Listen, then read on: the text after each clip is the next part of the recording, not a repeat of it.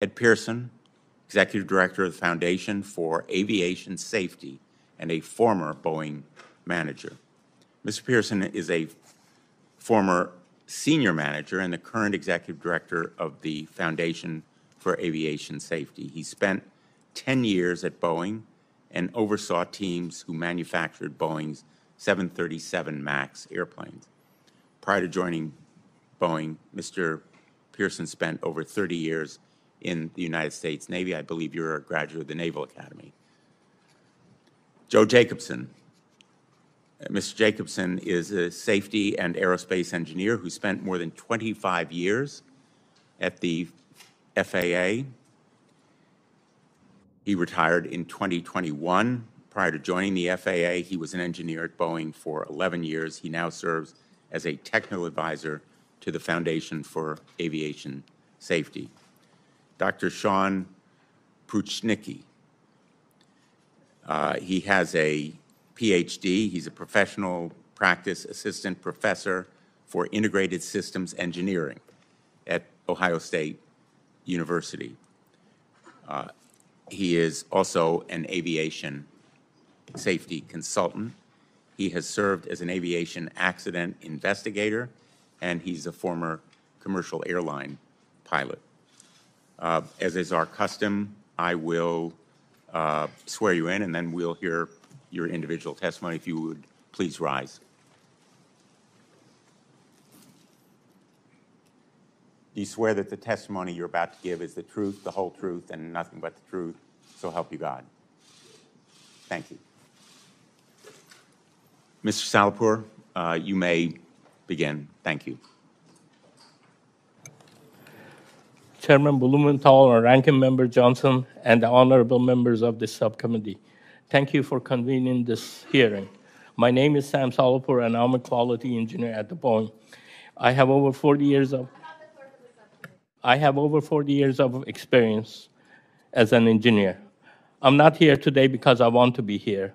I'm here today because I felt that I must come forward because I do not want to see another 787. I do not want to see 787 or 777 crash. I have serious concerns about the safety of the 787 and 777 aircraft, and I'm willing to take on professional risk to talk about them. First, little bit about me. I came to the United States in 1973 and got a mechanical engineering degree from University of Missouri, where Senator Hawley is from. After that, I worked for companies that they were involved in the space shuttle. I had a friend, engineer, that worked on the space shuttle. He was always complaining about the quality of the O-rings that we had in the space shuttle Sauraraka boosters. He was scared that they might fail. He raised his concerns, and he was heard, and he wasn't heard. And 7 brave astronauts, including the teacher in space, died when the Challenger O-rings ultimately failed, just as he predicted. At the moment, I know that if I were ever in a similar situation, I would have to come up and speak up. I have analyzed Boeing's own data to conclude that the company is taking manufacturing shortcuts on the 787 program that may significantly reduce the airplane safety and the life cycle. Since 2013, there have been serious issues on the 787 program, not properly closing thousands of gaps in its assembly of the fuselage on major joints. Boeing's standard says that these gaps must be closed, usually by a small shim or filler called a shim when they exceed 5 thousandths of an inch. This seems very small. Boeing's PR team like to call it the width of a human hair when you are operating at 35,000 feet. Details are that the size of a human hair can be a matter of life and death. In a rush to address its bottlenecks in production, Boeing hit problems, pushing pieces together with excessive force to make them appear that the gaps don't exist, even though they exist. The gap didn't actually go away, and this may result in premature fatigue failure. Effectively, they are putting out defective airplanes. I repeatedly produced reports for my supervisors and Boeing management demonstrating that the gaps in the 787 not being properly measured or shimmed in two major joints of the 787. Evaluating from Boeing, from the 29 inspected airplane data, I found gaps exceeding the specification that were not properly addressed 98.7% of the time. I want to repeat that. 98.7% of the time, the gaps that they were supposed to be shimmed, they were not shimmed. The other issue that I found, when you have these gaps and you drill through them, you get some debris in the stack-ups. This is known to be a problem, not a good thing for the airplanes by Boeing. But Boeing data also, from the inspection of the data, shows that the debris ended up in the gaps 80% of the time. Again, you have debris in the gaps 80% of the time. I want to make clear that I have raised these issues over 3 years. I was ignored. I was told not to create delays. I was told, frankly, to shut up. At one point, Boeing management got sick of me and raising these issues and moved me out of the 787 program into the 777 program. On the 777 program, I found problems. Again, I found that Boeing started a new process to build the airplane without taking into the consideration of the design of the airplane and how the airplane was designed. As a result, I witnessed severe misalignment when the planes were assembled. Boeing manufacturing used unmeasured and unlimited amount of force to correct the misalignment.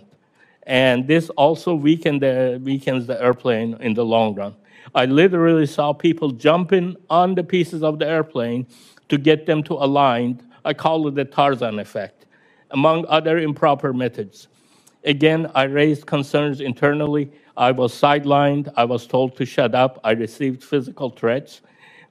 My boss said, I would have killed someone who said what you said in a meeting.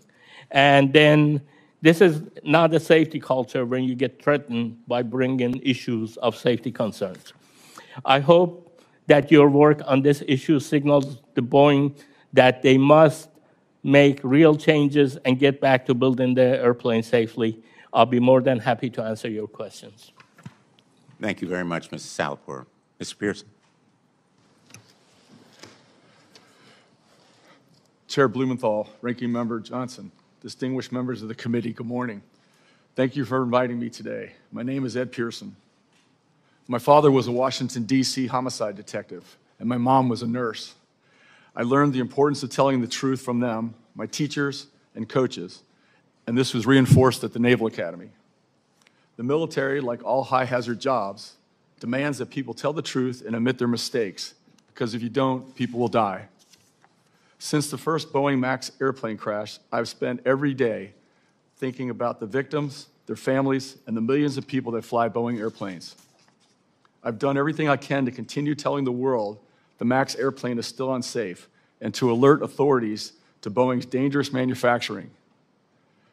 I'm here today to share 4 key messages. First, the manufacturing conditions that led to the 2 737 MAX disasters also led to the Alaskan blowout accident. And these conditions continue. In 2019, I testified as a Boeing whistleblower. I had previously warned the 737 general manager before the MAX crash to shut down the factory. I also warned Boeing's general counsels, the CEO, and the board of directors before the second crash to shut it down. They ignored my warnings. During my 2019 testimony, I described the chaotic manufacturing, the dysfunctional safety culture, and the horrible job government authorities were doing investigating the 2 crashes. The world is shocked to learn about Boeing's current production quality issues. I'm not surprised, because nothing changed after the 2 crashes. There was no accountability. Not a single person from Boeing went to jail. Hundreds of people died. Not a single person from Boeing went to jail. Hundreds of people died, and there's been no justice. Unless action is taken and leaders are held accountable, every person stepping aboard a Boeing airplane is at risk. Government authorities ignored Boeing's manufacturing problems until the Alaska accident. Passengers shouldn't have to rely on whistleblowers to provide the truth. They should be able to get on airplanes and not have to worry about what model it is, whether it was designed and manufactured to the highest of standards, whether the airline is operating and maintaining it properly, or whether government agencies are providing proper oversight. FAA, DOT, and NTSB leaders frequently state our aviation system is the gold standard. There's a reason commercial aviation has been historically safe, and that's because people worked extremely hard for decades to keep them safe. They told the truth. They admitted their mistakes, and they didn't downplay safety incidents. These agencies have become lazy, complacent, and reactive. The deterioration has been occurring over several years. My second point is the gold standard is now fool's gold, because the only thing that is more dangerous than a dangerous environment is the illusion of a safe environment. 2 brand new airplanes crashed after exhibiting production-related electrical and electronic defects within their first month of operation, and the NTSB did not investigate the factory. The evidence indicates the MAX crashes were triggered by manufacturing defects, not MCAS software. The NTSB is investigating the factory now. However, the reality is the NTSB is overly dependent on Boeing and the FAA to provide technical assistance in their accident investigations. They are not an independent investigative authority. There is an inherent conflict of interest. The Department of Transportation has been completely useless in helping the FAA do their jobs. They have continued to take a hands-off approach to this entire matter. My third point is, if the leaders of those government authorities, government agencies had done their jobs, investigators would have uncovered a mountain of important information. The FAA would have known Boeing's production processes were a mess and the safety culture was terrible.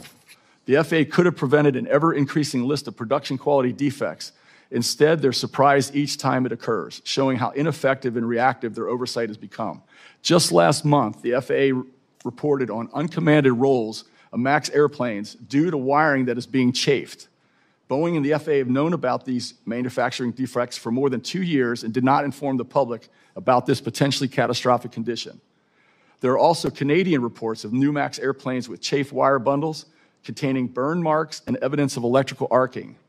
Boeing routinely states that their airplanes meet or exceed all safety standards. This is untrue and misrepresents the safety of the airplanes. The company illegally removed thousands of quality control inspections on individual airplanes without the FAA's knowledge and without the knowledge of the airlines. Although many of these inspections have been reinstated, hundreds of airplanes have left Boeing factories without those thousands of inspections. My last point is the Department of Justice and FBI relied on the slanted results of the first MAX accident investigation to develop an illegal and unjust deferred prosecution agreement. The NTSB chair reiterated to Congress last week that Boeing has said there are no records documenting the removal of the Alaska Airlines door. I'm not going to sugarcoat this. This is a criminal cover-up. Records do, in fact, exist. I know this because I've personally passed them to the FBI. A 5-minute testimony is not nearly enough time to explain how insidious the story is. Boeing's corporate leaders continue to conceal the truth. They continue to mislead and deceive the public about the safety of the planes. That is the safety culture at the top of the Boeing company right now. The good news is the employees of Boeing and these agencies can overcome poor leadership. We need them to be successful. They're highly capable. They need to be supported and encouraged. And these problems are fixable, but it starts with telling the truth. Thank you. Thanks, Mr. Pearson. Mr. Jacobson. Thank you, Senators. My name is Joe Jacobson. I'm an aerospace engineer with almost 40 years of experience. I worked for Boeing from 1984 to 1995 on the 767 and 777 programs. From 1995 to 2021, I worked in aircraft certification at the FAA.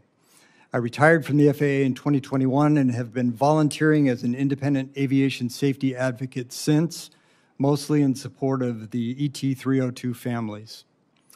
On November 6, 2018, a week after the Lion Air 610 crash, I received an email from a colleague asking if we had done any issue papers on MCAS.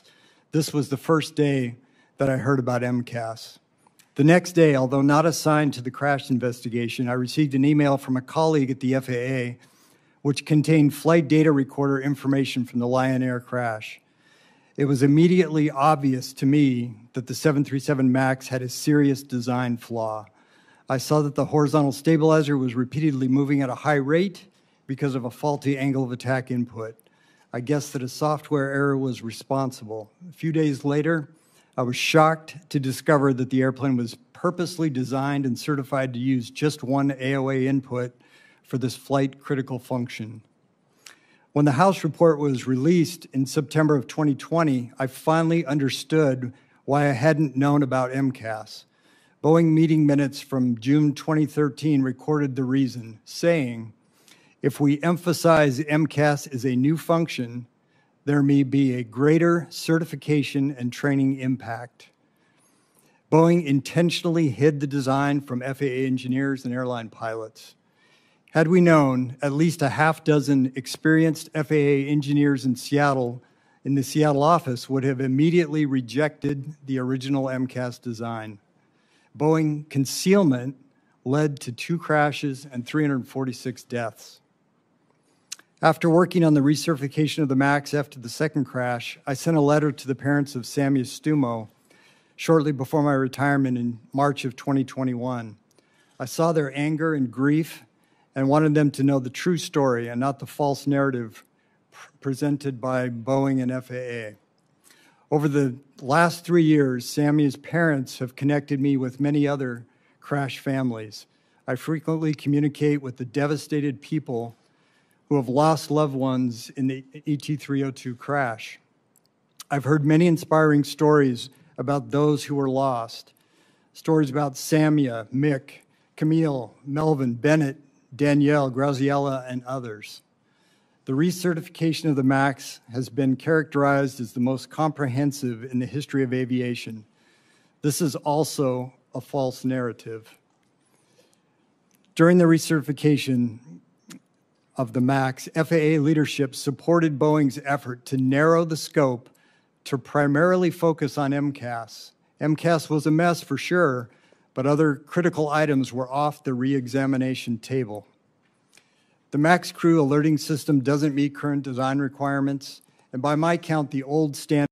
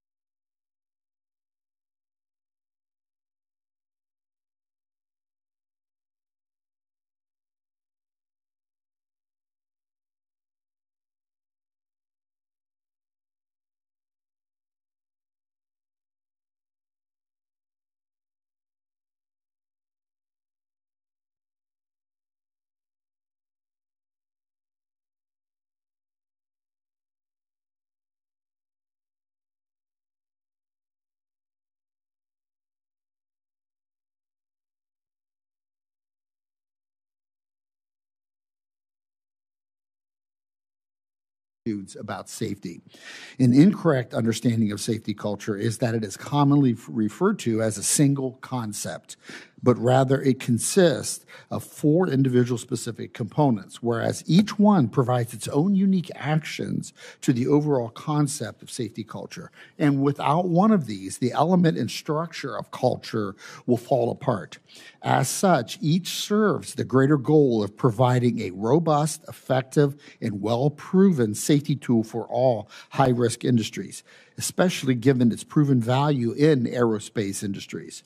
It should be made clear this culture concept is not only for airline operations, but rather any aerospace operation where risk of injury or death is a possibility to employees and/or customer after product delivery. This is extremely important in determining an organization's overall safety culture as they all complement each other. To be successful, organizations may not simply choose one or two of these components because they are less expensive or more manageable. In addition, in aerospace, not following all four components of a safety culture or just the ones that have less impact, thus to appear to regulators or shareholders that they are being responsive finally and expeditious, is not acceptable. This type of action will produce a non-viable, misleading, and potentially dangerous safety culture that will teeter on failure and provide a false sense of security. Let me be clear. When you try to increase productivity without the needed resources and being guided by poor management with only financial focus and the lack of assembly line inspectors, you are always borrowing from safety. You cannot have both. And case in point, this is where we see events like the door blowout with Alaska Airlines. NASA learned the hard way many decades ago, and other organizations, aerospace organizations, have as well, with their new plan to operate when they decided they were going to operate faster, better, and cheaper. And it failed horribly. They learned that you can only have two of the three, never all three at the same time, or accidents will happen. When we examine these four components of what constructs a safety culture, it appears that Boeing has none of them under control, and there is no evidence that this trend is, in fact, reversing. This was discussed at the Huntington Beach Conference in February at 2023, which I attended, but there does not appear to be any evidence of such changes to any of the components on the horizon as a string of alarming events continue to unfold. In the safety engineering work, we call these precursors to accidents. And I have never in my decades of aerospace safety work seen so many continuing to arrive one after another. Where is the safety accountability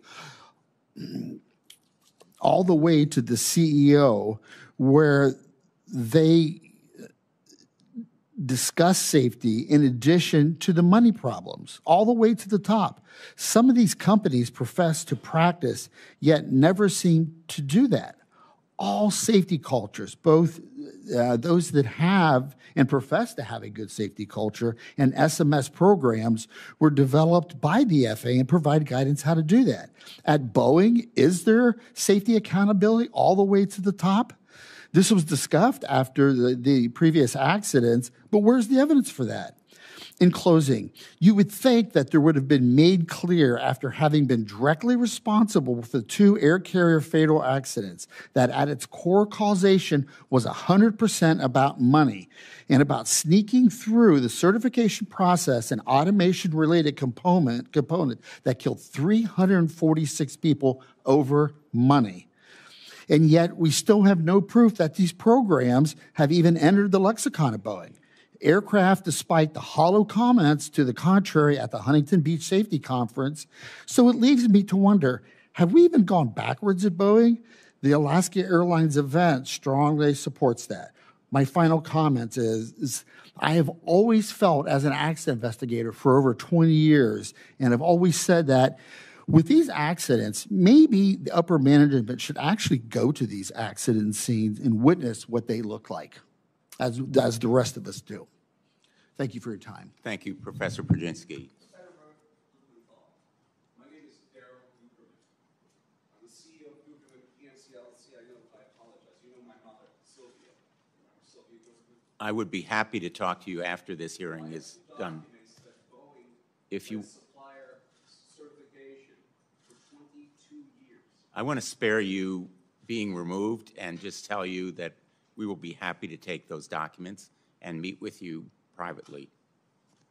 And we welcome your being here. We also welcome the presence of Chris and Clarisse Moore, whose daughter Danielle died in the Ethiopia Airlines crash. They remind us that the seemingly abstract, even antiseptic setting of this hearing belies the fact that there are real people who perished in those two crashes. There are real people at risk getting on airlines right now. No reason to panic, but a reason for deep concern. And we thank everyone who may have documents or information to bring to our attention. We thank you. Professor Brzezinski, what keeps ringing in my ears is that phrase, 100% about money. My understanding about what happened here is that Boeing sought to produce more airplanes more quickly without the necessary testing, inspections, and then sought to conceal and cover up what it knew was happening. Is that aligned with your view of the facts here? Absolutely. That in fact is part of it, because those things are expensive. And there's more to it. There's other things that go into that process. One of the biggest is the inspectors.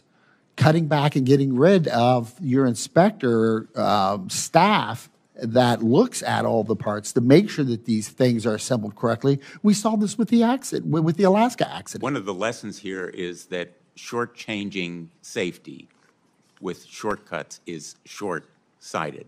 I want to ask Mr. Salapur, for many of us who may not understand the technology or the mechanics here, my understanding of your testimony is that Boeing, in effect, fastened parts of the fuselage together using force rather than proper shimming, and thereby created a severe risk that use over time and fatigue of the parts and fasteners would create risks to safety. Is that roughly correct? Yes, sir. I think they are using significant excessive force to squash the gaps before you measure it. If you squash in the gap before you measure it, you don't know what you're getting, because the purpose of that is to measure the gap in its free state. When you squash that with excessive force, basically you're getting false information. If you get the gap measured falsely, you are not going to shim it properly, and it's a danger to the airplane. It's very, very important. Boeing has put out reports that they say that they can lose almost 80% of the airplane life cycle if we don't follow these protocols, which it is the proper shimming, measuring the gap, One remedy, yeah, or one precaution would be proper testing. Has Boeing ever shown you conclusive testing results that would dispel your concerns? No, sir. First of all, the testing that we're talking about, I have never seen it, any of the information. The second is the airplane is the king. The numbers that you get from the actual airplanes, regardless of what the testing done, that should be considered. And my data that I was using in my assessment is from the 29 airplane that it was inspected. Mr. Pearson and Mr. Jacobson, you have very extensive experience with Boeing, as well as air safety. Do the allegations that Mr. Salapur has brought to our attention surprise you in light of your experience? Well, I just want to say that I can't obviously technically, say that what he's saying is absolutely right. I just don't know that. But I will say that the problem that he's describing, where he's trying to get information and he's basically being told, basically shut up, don't worry about it. And, he's obviously making an effort, a long effort, to try to get to the truth. And what should happen is somebody should say, here's the data, here's the information. He shouldn't have to wait until becoming a whistleblower to get that information. Mr. Jacobson, you worked at the FAA for quite a while. Mr. Pearson and as well Mr. Salapore have been critical, as many of us have been, of the FAA. In fact, Mr. Pearson has brought to the attention of federal authorities information about the potential failings of those investigative steps by federal agencies. Do you think just assigning more inspectors to Boeing from the FAA is a sufficient solution?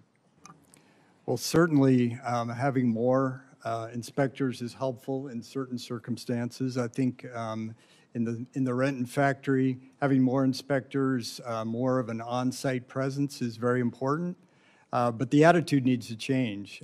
The attitude right now is Boeing dictates to the FAA, tells the FAA what they will do, what they will accept, and that needs to change. The FAA needs to be a regulator. They need to do their job, and that's the missing piece right now.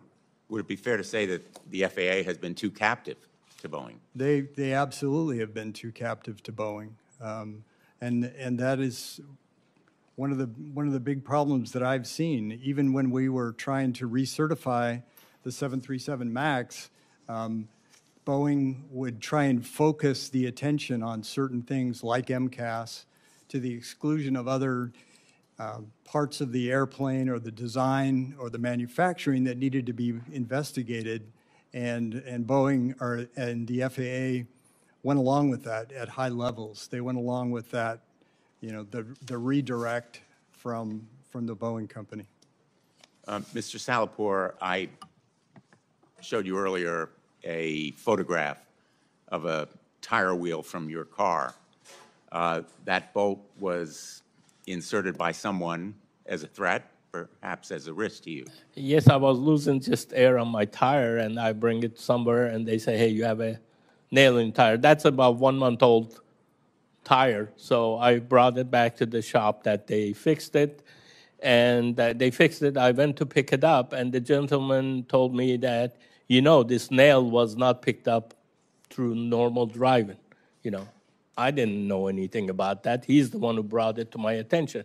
And I came home, and I had to go all the way back there to get the tire, to just save the tire. It was like 25-mile drive. But anyway, but the bottom line is that, yes, the nail was inserted in there. I believe it happened at work. I have no proof of that. You mentioned also a threat to your physical safety, someone saying they would Yes, have killed you if they someone heard. told me they're going to kill. They would have killed someone like me if you said something, what you said. So, the FAA issued an absolutely scathing report about Boeing, and Boeing has said that it's developing an action plan. I'd like to ask you, Mr. Pearson, should we rely on Boeing to, in effect, develop its own action plan, evaluate itself, and go on about its business? Or do we need continuing investigation? We absolutely need continuing investigation. And honestly, I'm so tired of hearing about plans. We need action. And you can plan all day long, but if you don't actually carry through with it, it doesn't matter. You'd like to see action. Yes, sir. I think that's one of the common themes here. We need action, not just more talk. I'm going to yield at this point. We're observing a 7-minute round, and we're going to try to stick to it. Senator Johnson. So let me point out, I think the 800-pound gorilla in the room is the tremendous pressure society-wide to keep these planes flying. I mean, if we were to literally ground stop 737s, what would happen to our economy? That's why we don't even like contemplating that reality. But I want to start focusing on the 737 because that's the one issue. You got the 787, then you have the subcontractors, from my standpoint, the three, and then the overall culture of Boeing. But there's a discrepancy between our two witnesses here. Mr. Pearson, you were saying that it was a manufacturing defect, and Mr. Jacobson, you're focusing on the MCAS, which is what the public was all told. It was that control system. And with only a single indicator that if that went defective, so again, that was the story told. What is the truth? I mean, we'll start with you, Mr. Jacobson. Well, the truth is, it's more than one thing, right? It's the entire system. You have to look at manufacturing. You have to look at also at the design. Since the MAX has gone back into service, this is the list of manufacturing. These are unsafe conditions that are identified by the FAA in the manufacturing area. Engine anti-ice, exhaust duct fasteners, compromised seal and adhesion within the center fuel tank, loose bolts in the rudder assembly, stuck rudder pedals, misinstalled electrical wire bundles in the wing spoilers, and then, of course, the door blowout was also a manufacturing defect. So we have a long list of unsafe conditions from manufacturing defects. We also have a long list, equally long list of design defects. So what that tells me is it's a company-wide problem. It's not. So the MAX was taken out of service for how long? It was some time, right? 20 months. 20 months. And again, the public, I was certainly hoping, assuming that 20 months they were able to correct those defects, that they did install more of the indicators, right? So they somewhat fixed that problem. I mean, are all these other problems completely unaddressed, not fixed? There were many problems that were unaddressed. The crew alerting system is the big one. That one was not addressed. That contributed to the crashes. The pilots had a lot of false indications going off, which delays their response, and they're trying to figure out what's going on. In the meantime, the stabilizer is running and the nose is running down. So it's a combination of things that need to be addressed. What do the pilots had to say about this? I mean, one of my things that comfort me is that pilots are concerned about safety. They do some safety checks even before they get on the airplane, but they're the ones that have to fly these things. What do pilots have to say about the 737 MAX right now? Well, I've heard some reports. Dennis Tazier has been very vocal. He's an American Airlines MAX pilot. Also works with us at the Foundation for Aviation Safety. He's been very vocal about the shortcomings of the MAX. Does he fly them? He does. And he still flies them? He still flies them, and he says, why is Boeing putting all these extra hazards into my cockpit? It's a big enough job to fly this airplane and take care of the passengers in the back. I don't need extra problems to be dealing with, like manufacturing defects, design defects, and they're one after another. There's a long list that I've put in my written Mr. Pearson, do you have anything to add to that on the 737? No, I totally agree with Mr. Jacobson. When they investigated the accidents, they narrowly scoped it and they kept it very tight. And as an example of that, when the plane was returned to service, the MAX airplanes were returned to service, they said that they fixed the MCAS software and they provided the pilots the training that they needed. And then they said, we fixed some wiring, but it was unrelated to the accidents. Well, a couple months ago, we found the service bulletin that was sent out to the airlines to fix some wiring. That document was 343 pages long. It identified at least 12 areas on the airplane that had improper electrical installation. And I will tell you that when those planes were being built, we were having repeat problems getting our functional testing done correctly.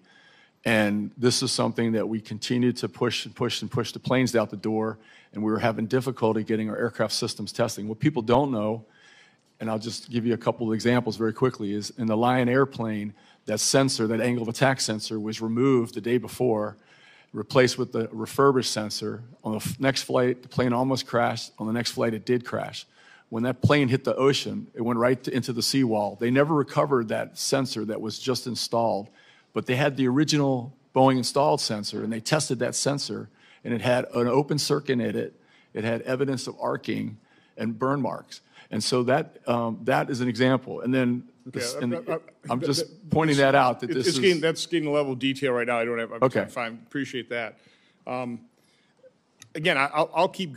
This shows you, Mr. Chairman, what we need to get the airlines in here, whether they want to or not. They have to come in here and talk about what they're doing in response to these technical bulletins. We need to get pilots in here.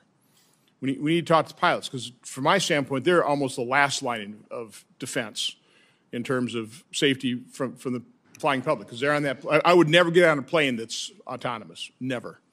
Senator, I echo what you're saying, but I think we also need to broaden that aperture. We need to talk to the mechanics and the technicians and all those individuals. No, again, Yes, as sir. you said in your testimony, five minutes testimony doesn't even begin to scratch the surface.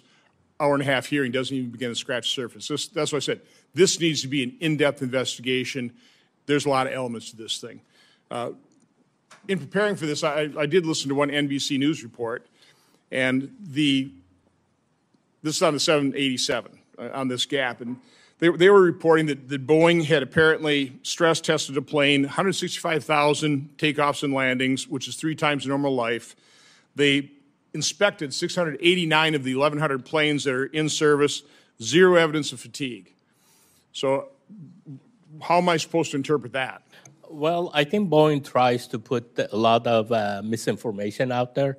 The problem is that 165,000 was on the original airplane. It did not see the excessive forces that we're talking about. If you haven't done the excessive force on those planes, they just thrown that out there to muddy up the water so that information is so clogged up that they are not. They're saying they've done 40,000 tests or whatever. Did they put the information out there? Under what circumstances, what airplanes, what was the situation? None of that is shared. I have asked Mrs. Fall, Lisa Fall, that it was on that thing 2 months ago or 3 months ago. When I met her, I said, hey, I'm going to complain. I'm complaining to her about the 787. She said, I'll have somebody get you the information. You probably haven't seen the information. I have not seen any information whatsoever. Okay. As a matter of fact, they're just throwing that stuff. If you want to change the information, like the 165,000, then you need to rerun that test with 165,000 with the new excessive force and show that it's good. You got to show you. Or just one quick question for Mr. Pearson. You said you had delivered records to the FBI. First of all, how did you obtain those records, and have you heard back from the FBI?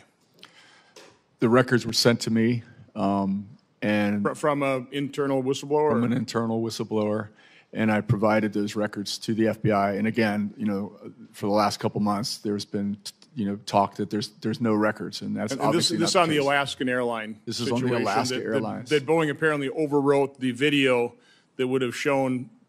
Again, I've talked to Boeing. They said that's just normal. It's a 30-day cycle, and it's not really, the video's not there to document the maintenance. It's really to document other things potentially, but it's overwritten regularly. Yeah, I'm talking about the actual documentation that they've been saying has not been available. It is available. It is available, and the FBI and it has been available for months. Okay. Thank you, Mr. Chairman. Thanks, Senator Johnson. We're going to go to Senator Marshall, then Senator Hassan, and Senator Hawley. Great. Thank you, Mr. Chairman. Mr. Salapore, you've described several significant events since you came forward with your claims. One was the nail in the tire. You described your life was being threatened. Do you feel that this style of retaliation against you has been part of Boeing's efforts to silence and prevent you from sharing your story? I think the retaliation, somebody even was calling me on my personal phone, time after time. This is my personal phone, Well, what were they saying? Well, my boss was calling me there, and for 40 minutes, he kind of berated me and chewed me out. I have a work phone that he can use, but he's calling you on your personal phone, and it reminds me of, people who they stalk people or something like that. They call you on your personal phone to let you know that they know where you live, they know where you are, and they can hurt you.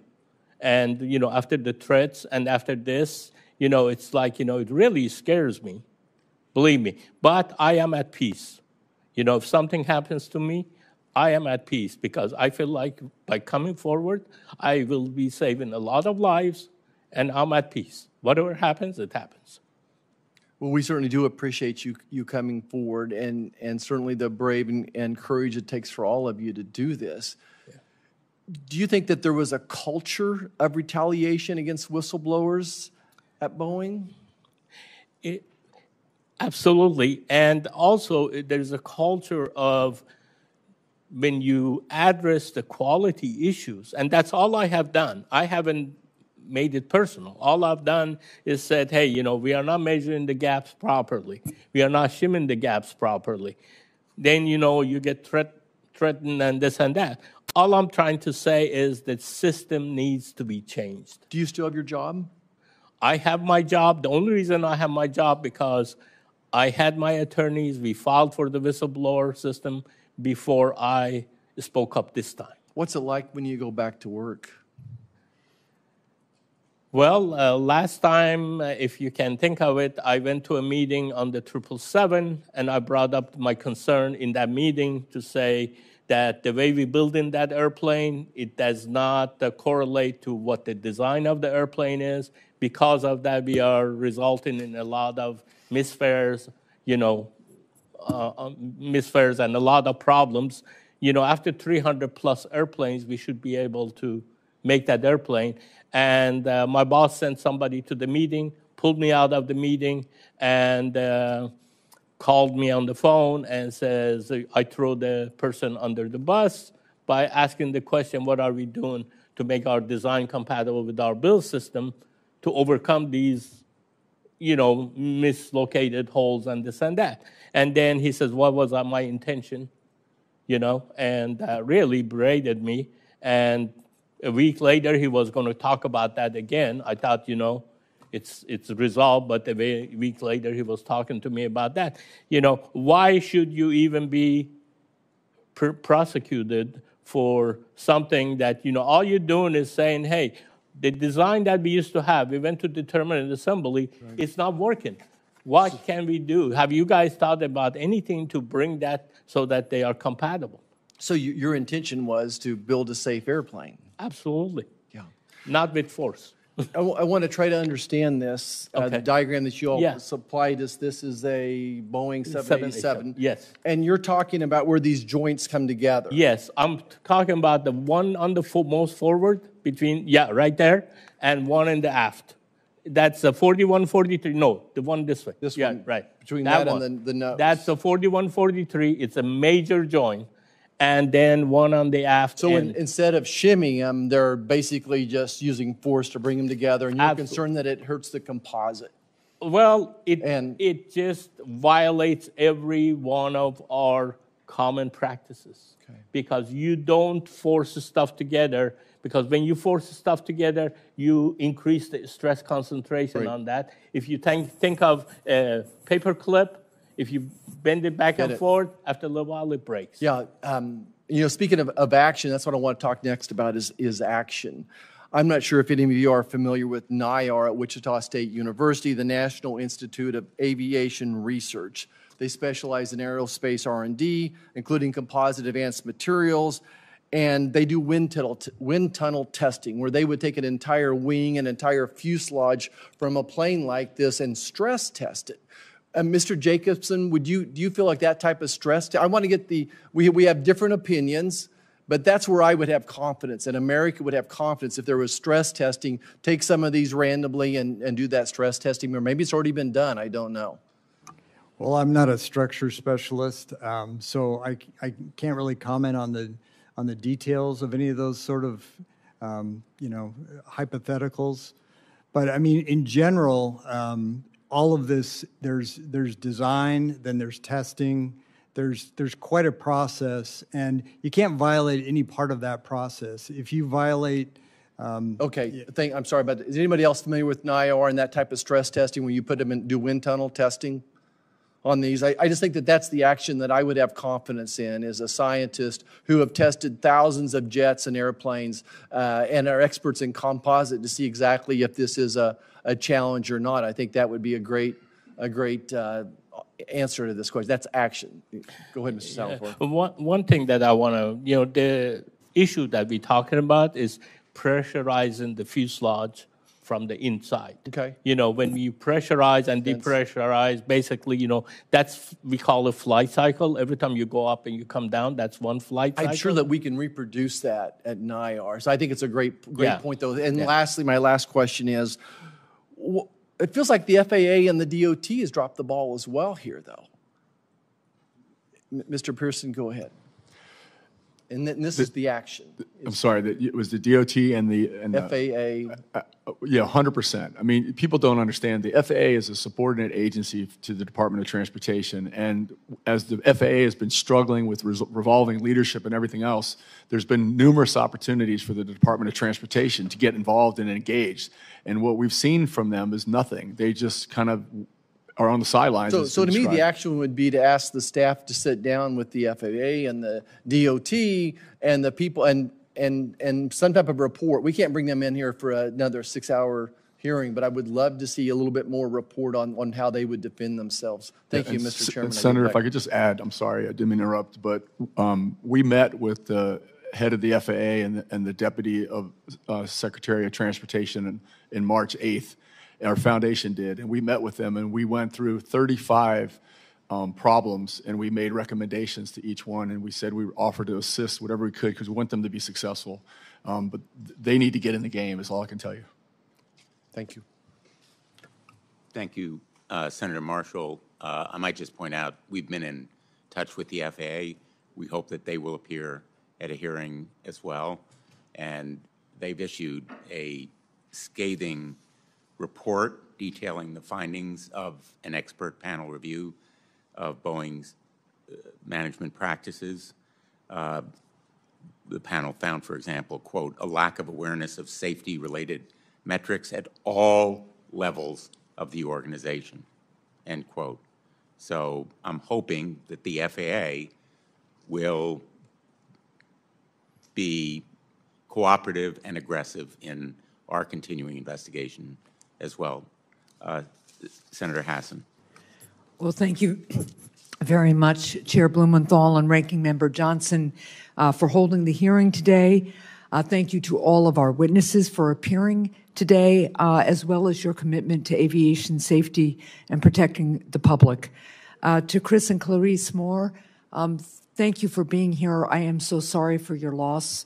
The picture of your daughter is a reminder of the reason we're here today and why aviation safety is so important. So thank you for being here.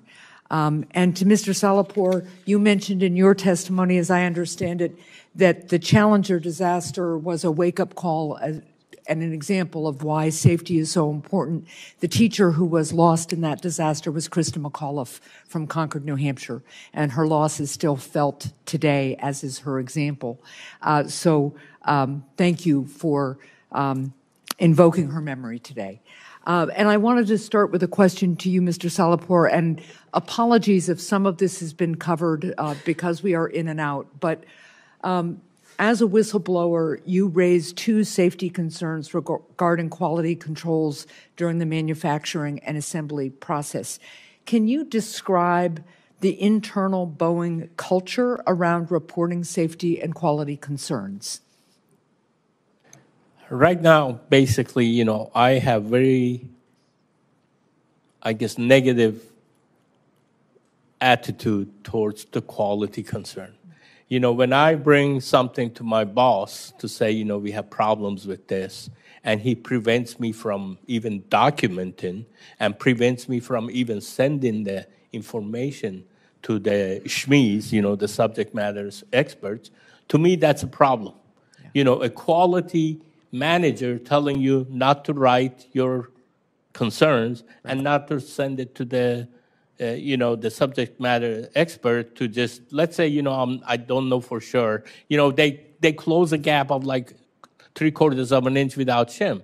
Right. That's concerning. Yeah. Our rules are 010. So I said, I want to write that. Well, don't send it. So not only were you discouraged and really told not to document it, what's your impression of how comfortable other Boeing personnel are with raising their concerns to management, both before and after you came forward? Well, I think it's very negative. It's really, they think that, like we had situation where they had debris in the gap, yep. And my friend put some inspections in there, and the boss was telling him that, are you trying to stop the production? Those are significant problems that, if you don't inspect, you have to inspect to get a good quality airplanes out. Right. And what I'm trying to say is the attitude at Boeing from the highest level is just to push the defective parts regardless of what it is, unfortunately. So what you're really saying is from the top down, people are discouraged from coming forward, and so people are quite reluctant to come forward in this culture. Absolutely. And, the fact that I asked for the data from, I complained to Mrs. Fall, and she said she'll have somebody send me the information on 787. To this date, I haven't received any. Okay. So another question for you, sir. In 2020, Congress reformed safety and certification requirements for aircraft manufacturers following the 737 MAX disasters. What was your experience with how those reforms were implemented and whether Boeing appropriately followed them? My personal opinion, from what I've seen from bottom up, it's been nothing. Okay. And Mr. Jacobson, as a former FAA official, do you have any thoughts about how effective that agency was in implementing and overseeing those reforms? The attitude from day one was not good at upper levels of the FAA.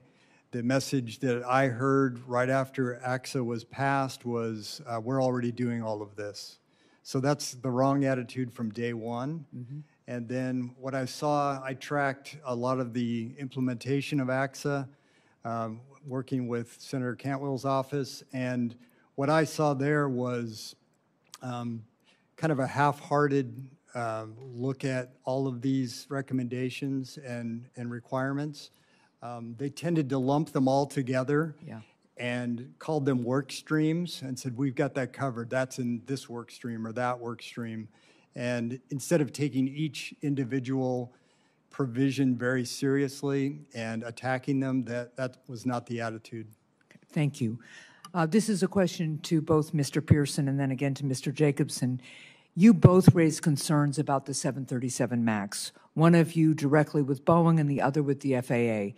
Given the safety failures that have led us to this hearing, how can Congress better empower whistleblowers, protect them from retaliation, and reestablish a willing adherence to safety standards? So we'll start with you, Mr. Pearson. As I said, Senator, we really shouldn't have to rely on whistleblowers. But with that said, I think that all these programs need to have much more oversight, because what happens, for example, right now, if a Boeing employee wants to submit a whistleblower report to the FAA, they submit a hotline report, and those hotline reports go in, and then it could take months potentially for them to investigate it. And sometimes we've been told that employees don't really know what happened. And so I think that there's a lot more, it needs to be a lot more attention. And again, I think what we need to talk about is leadership at all levels, not just at the senior level, but even at the very frontline level. We need to treat people with respect, and we need to value these employees, and I think that will help a long way. I think we're not providing enough training to these employees. I know that in the factory, and we're putting individuals in responsible jobs, and they need a lot more training, and I think that will help a long way preventing having to use whistleblowers. Thank you. Mr. Jacobson. Yeah, I'm hopeful that Mr. Whitaker, the new FAA administrator, will really take on the challenge of changing the culture at the FAA so that FAA is back to doing their job as a regulator. If they just rubber stamp everything that the manufacturers do, then it's really they're not doing anything useful. And so we need to get back to them doing a useful job as regulators.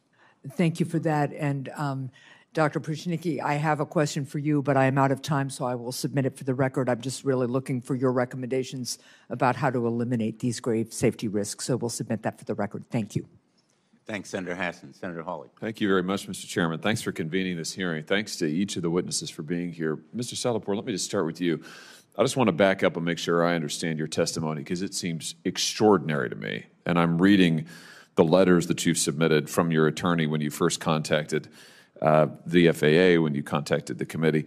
So my understanding is you worked on both the 787 and the 7777, correct? Yes, sir.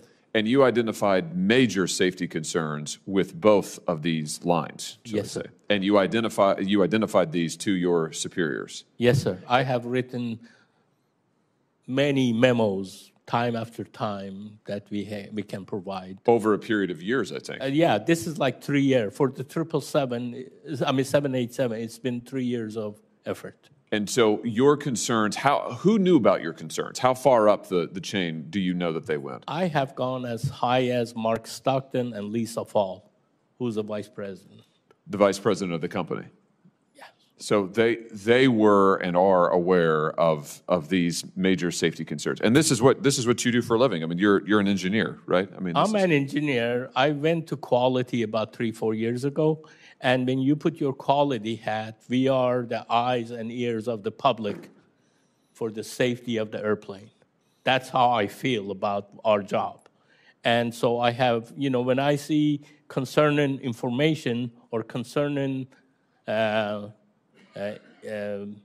say, production issues, then it is our responsibility to make sure that, if we are causing the airplane to have increased risk factors, our job is to eliminate those risk factors. Are these planes safe? Right now, I would not. It's like an earthquake. The big earthquake is coming, but when that hits the building that, let's say if you're talking of a building, have to be prepared to accommodate that type of a, let's say, shakeup. It has to be built properly. Right now, from what I've seen, the airplanes are not being built per spec and per requirement. So your testimony is the 787 line and the 777 line are you think are not. Well, they are doing stuff that increases the risk factors. Okay, when you increase the risk factors, it's not just one. You are doing stress concentrations. That those stress concentrations, like breaking a paper clip, you do it once or twice, it doesn't break, but it breaks at some time. As the plane gets older, all of these things that you took, you said it's not a safety issue, it becomes a safety issue. And the company's response to you was to threaten you? Threaten you, sideline you, transfer you. You raised concerns about the 787, and so they transferred you to the 777, right? Well, yes. Initially, they just cut me off of all the meetings. They took my name out, and then so I was just doing nothing. I wasn't informed of what. Then they transferred me, and they do it pretty stealthy. Oh, we have a job over here. We want you to go over there. So they move you down there, and, I come from like 40 years of engineering background. So when I see, and I've taken a lot of stress classes, even though I'm not a specialist on that, but when there's a problematic area that you see, you can recognize. So I just want to make sure I got the sequence right. So you raise these concerns, you get on the 787, you get transferred over to the 777, you raise the concerns there. They ignore it in both. They haven't addressed any of these concerns. Is that your testimony? Yes, sir. And at some point, they start to threaten you. You're talking about your boss calling you on your personal phone and berating you. And when did that start? Well, that started right after when I said, we have made over 300 plus airplanes. We still don't know how to put the load and sell.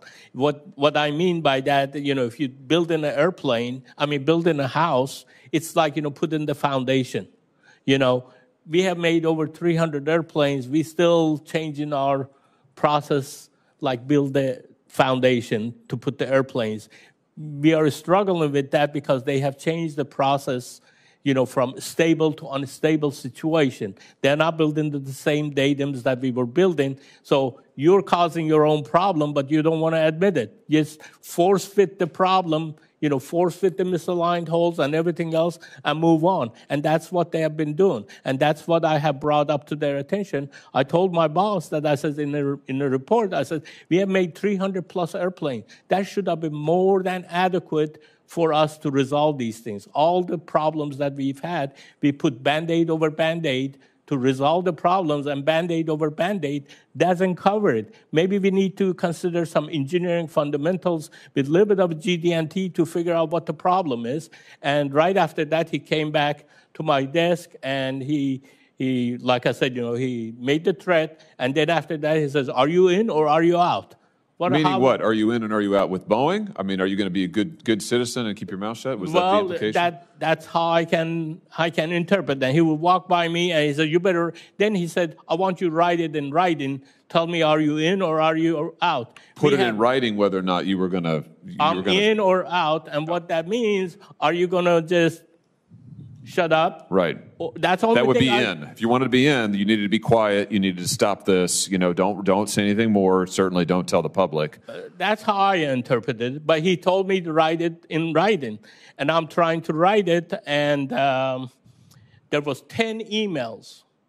Just because I haven't received your email on this, send it to me, and this and that. So then he's pressuring you. I mean, then he's pressuring you, and then his manipulation even got further than that. You know, like, yeah, I'm trying to take a class on my own time that I have to flex the time. He wouldn't let me do that. Oh. You know, I have a doctor's appointment. He cancels my doctor appointment at the same day. I mean, you know, different manipulating different things to retaliate, to make your life miserable.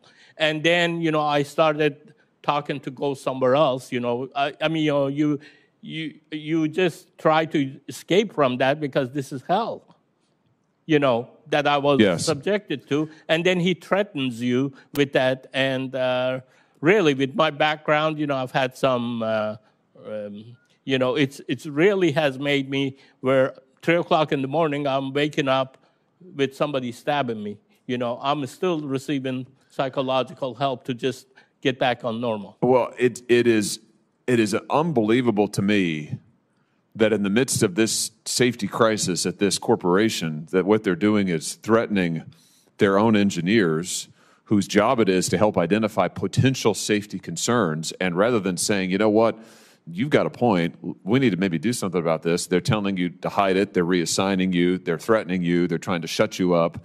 In the meantime, I noticed this guy, Dave Calhoun, I think he's the CEO. I guess he's leaving at the end of the year. I wonder how much he's getting paid. I bet it's a lot. Yes, it's a lot more than my pay grade. I bet it's a lot more than your paycheck. Yeah. I bet it's a heck of a lot. Yeah. Mr. Chairman, thank you for holding this hearing. I think we're just scratching the surface here, but this is extraordinary. It's just extraordinary. Thank you. I really appreciate that. Thank you. Giving us the opportunity. Thank you very much, Senator Hawley. And again, I just want to say I could not agree more with the points that have been made about the need for continuing investigation by our subcommittee, as well as by the FAA and the Department of Justice. And I'm anticipating we'll have strong bipartisan consensus about the next steps that we will take. But we're going to have another round of questioning. It's going to be shorter than I would like, because we have a deadline for being in our chairs in the United States Senate on the floor for a completely unrelated purpose. But I want to kind of begin where Senator Hawley ended. Mr. Salapur, in your testimony, you told us that since 2021, multiple colleagues have told you about sharing your concerns. Most of them have not come forward. Why? It's the fear. I mean, if you think of how much problem I have created, you know, by coming up with my, you know, being persistent about talking about the defects and everything else. Ever since the space shuttle O-rings, that has really put a mark on me. That thing should not have happened, but it happened because of the faulty engineering. And that's exactly what we have here, is we have faulty engineering that, you know, they're trying to shove on our throats to just say, hey, you know, whatever we do, it's okay. From one side, they put reports that it says it's not okay. From other side, when they violate it, they try to whitewash the influence. Whitewashing the spec to say it's not important for this spec. You know, this spec, if we don't meet it, it's not that big of a deal. Let's just push the airplanes out. And then the attitude of the people for, like I said, you know, not being receptive, you know, because of the threats or anything else. That's because of that people haven't come forward. You know, you've been very careful in the way that you have phrased the potential danger here. You've talked about the increased risk. Yes. One could compare it to something a little bit like Russian roulette. We never know exactly When it's going to happen. when or where or how it's going to happen, but fatigue building and the potential vulnerability of that fuselage to tearing apart is a risk that has been increased. And it's a risk that should never have been increased. Absolutely. And yet these processes are continuing, are they not? Yes, sir. From what I know, it's continuing. And right now, Boeing is coming back and really, remember, whatever they put out there, they say that, everything is okay because they never learn from their mistakes. That's what the really significant thing that I want to take from this is that they never learn. It's like a lie. When you say one lie, you have to lie 10 more times to cover that lie. Hey, we made a mistake, let's correct it and move on. But that's not what's happening. You've referred to numerous memos that you've written. I have one of them, which is a 2021 memo. The recipient of it has been deleted, but the memo speaks volumes, in my view. And one part of it, one sentence, I think, is kind of a coda for the lesson that Boeing should have learned. And I'm quoting, "Kicking me out of the program because I am raising safety concerns over the unintended consequences of the increased fit-up forces and potential escapements as a result does not help anybody." It does not help anybody. It doesn't help Boeing. No. At all. And again, this focus on stock price, on quarterly profit, on money over safety is a bad investment. It is malpractice beyond simply a broken safety culture. The expert panel of the FAA said something that I thought was pretty telling. Quote, "A safety culture is not something that springs up ready-made from near-death experience. Rather, it emerges gradually from the persistent and successful application of practical and down-to-earth measures, like giving you a bonus for your courage and your insights, rather than, in effect, threatening and penalizing you." Yes, sir. Dr. Pruchnicki, am I correct in that kind of observation about safety culture, that it has to be the result of persistent, step-by-step, down-to-earth actions by management that is really committed to safety, not just in word, but in deed, and it has to put its money where its mouth is? No, you're exactly right. And this is part of the 4 parts of a safety culture, that you do have these reward systems in place, and you are proud when people come forward like this, and you embrace that and you celebrate that. And there's many different ways you can do that. Various companies can do this. But if I may take this time to just add one thing very quickly, is one part of a healthy safety culture is that the accountability goes all the way to the top of the company, all the way to the CEO. And when I go to help companies with their safety culture problems, I talk to CEOs. And one of the questions I ask them is, how much time do you spend weekly with your safety department? Because different companies might spend time with their marketing people, their finance people, and all their money people. And what I find across the board is they don't spend time with their safety people. Yet they say they're accountable and they sign documents they're accountable. And most of the time they'll tell me, well, this person meets with them or whomever. That is not accountability to the top. And I tell them that Well, if you have time to meet with marketing and your finance people, then you should have time to meet with your safety people weekly. And if I had time to talk to Boeing, I'd be fascinated to know how many times per week their CEO people actually talk to their safety people. That shows accountability. It would be an interesting answer to that question. So deans of business schools across the country and CEOs of corporations, big and small, are you listening? Will you take a lesson from Boeing's experience? Yeah, because if they're not doing this, they're wrong, flat out. And we've seen this time and time again with accidents. And I go all over the world and I help companies straighten this out. It's flat out. I'm going to yield to Senator Johnson. So let me just underscore, from my own manufacturing background, I think the key to a safety system, quality system, is accountability. In my little plastics manufacturing plant, every roll of plastic that went out had the operator's name on the name tag, on the roll tag. If that was rejected, we knew exactly who produced that, who approved it.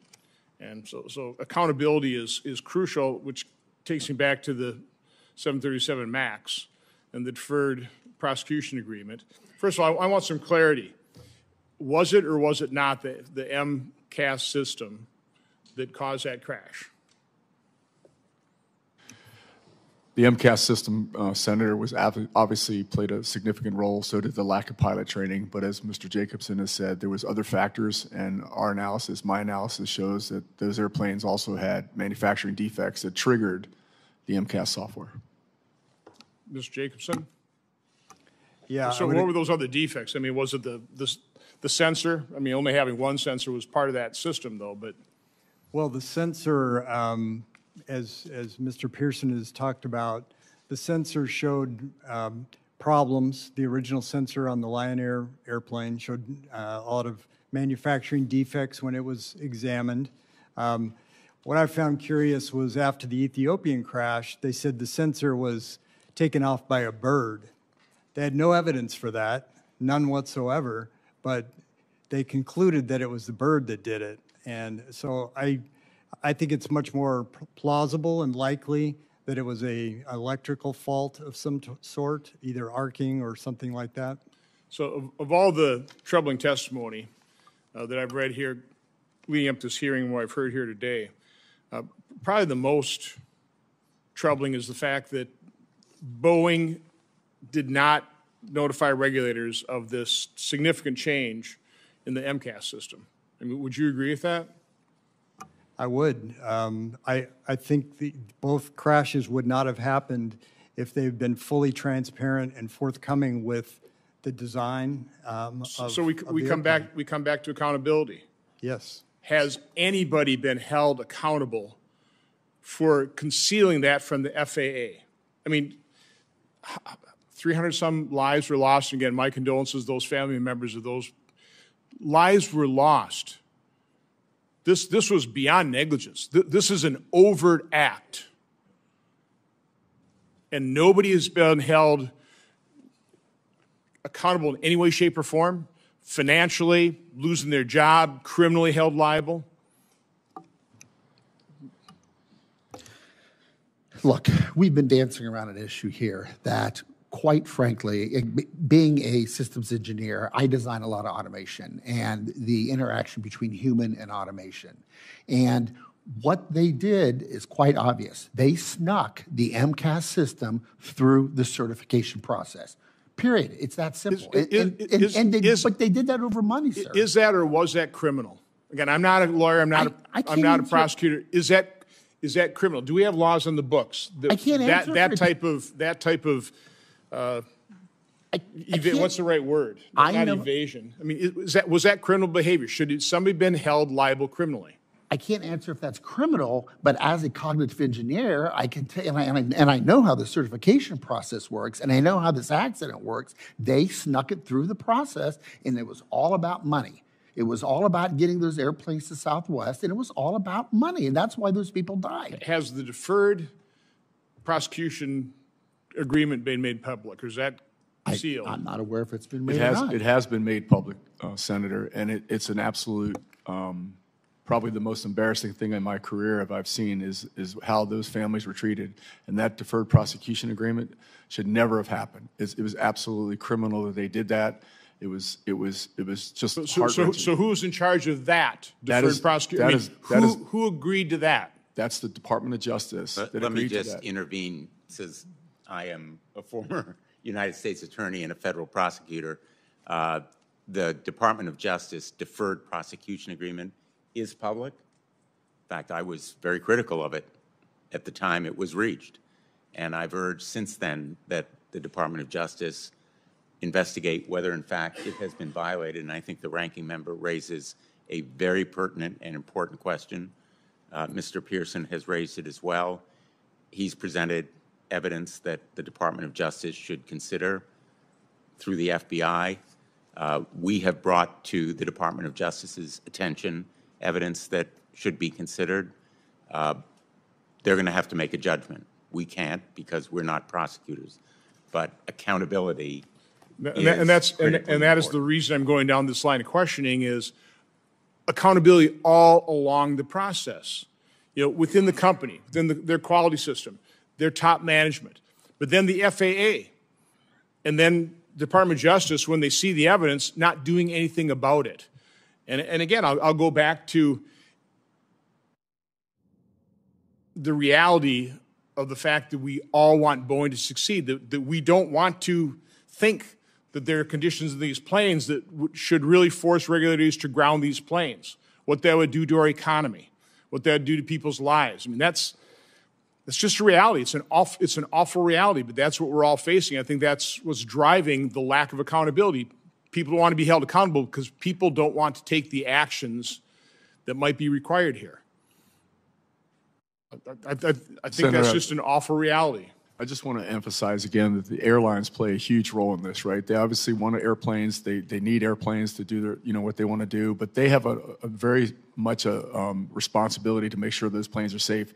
I'll just give you an example. We did an analysis, and in Alaska Airplanes, we did it. We produced this. We published this thing in September 2023. They had 53 brand new MAX airplanes. We found over 1,200 aircraft system malfunction reports that they had submitted to the FAA, 1,200 on 53 brand new planes within 2 years old. And I'm not talking tray tables or headrests. I'm talking the systems that Mr. Jacobson's been talking about. So we need to make sure that those things are investigated and resolved, and they're supposed to be. Which is why I've reached out to the airlines. I've talked to a couple CEOs. We need to talk to their pilots. We need to get their mechanics. We need all these people talking together. Just individual hearings aren't going to do it. I mean, this requires a full-blown investigation with all these people being interviewed, people feeling free they can come before us with whistleblower protection, either staying anonymous or provide whatever protection we can. Again, we need a lot of information. We need a lot of witnesses. We have an awful lot of information to uncover and discover here, a lot of truth to be exposed. But thank you, Mr. Chairman, for holding this hearing. Let me just conclude, and I would like to continue this hearing, but Senator Johnson and I will be held accountable if we're not in our seats on the floor of the United States Senate before 1 p.m. I want to thank all of you for being here for all the reasons that you know too well. You have taken risks throughout your career, every one of you. I want to thank my colleague for his very understandably passionate and insightful comments, which I share, about the need for accountability. As a prosecutor, accountability is about deterrence. It is about teaching lessons with real consequences for intentional mistakes and wrongdoing. And I'm hopeful that we will be in touch with the Department of Justice to indicate our interest in cooperating with them. And in the meantime, this record will remain open for 15 days that may be submitted in writing, and also documents that may be submitted by others. And we hope that there will be others who will come forward. So thank you all for being here today. This hearing is adjourned.